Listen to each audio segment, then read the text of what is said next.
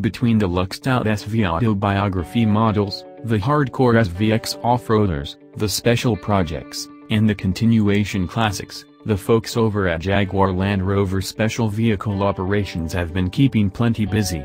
We just can't help but wonder when the next performance-oriented SVR model will come out, and what it'll be based on. To date, JLR SVO has only applied the Go Fast SVR treatment to the F-Type and the Range Rover Sport. We know there'll be more to come, but we're glad to see, and bring to you, rendering artists like Nikita Aksyonov filling in the blanks.